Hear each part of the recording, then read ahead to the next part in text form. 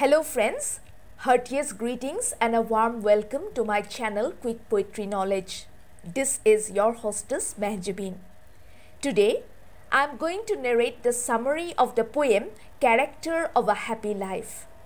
This poem was composed by Sir Henry Wotton, who was an English author and diplomat and politician. He sat in the British House of Commons in 1614 and in 1625. Sir Wotton travelled frequently and he spent most of his life in Italy.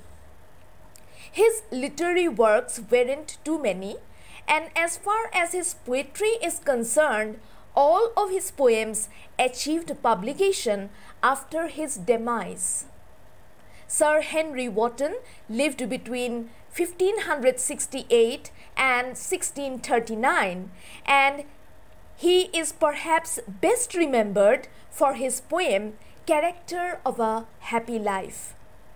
Another popular poem of the author is O His Mistress, the Queen of Bohemia. And now I will start with the summary of Sir Henry Wotton's poem Character of a Happy Life.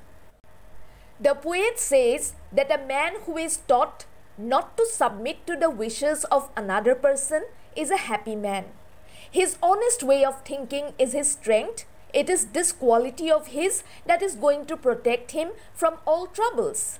Simplicity and truthfulness are his biggest achievements. Such a man does not allow his desires to control his thoughts and actions. He is a brave man. The thought of death does not scare him. Mentally, he is prepared to face death whenever it comes. Such a man is also free from materialistic achievements. He does not hope for the attention that the royalty get. He also knows how to distance himself from vulgar stuff. A happy man is free from envy. He does not harbor jealous feelings for those who seem to be better off in life than him. He does not lean towards vicious thoughts. He also does not know how to hurt the feelings of another person by flattering him excessively.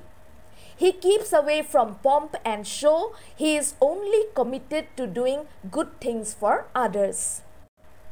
A happy man is one who has never involved himself in the task of spreading rumors. He has also not paid attention to rumors spread by others.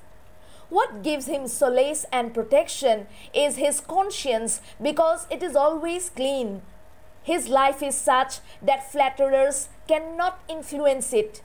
Even if a happy man is destroyed, his destruction cannot make the lives of his attackers any better.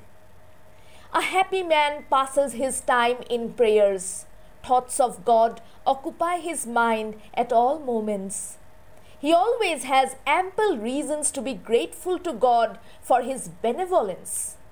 While praying, he does not ask for gifts from God. In fact, he thanks God for all that has been given to him. Such a man is also happy because he passes his days and nights either by reading a good book or by enjoying the company of a good friend. Such a man is always free from the negative influence of groups of flatterers. A happy man does not cherish any hope to rise in life. He is also not afraid of falling. He may not own land or property, yet he is the master of his life. He may not have any material wealth, power, or position. However, spiritually, he is rich. He is an enlightened soul. His selflessness has brought him closer to God. As a result, although he owns nothing, he has everything. He is a joyful man. His soul is at peace. Well, that's all for today. Consider subscribing to this channel if you appreciate this type of content. Check out the playlist and I'll meet you again very soon. Bye.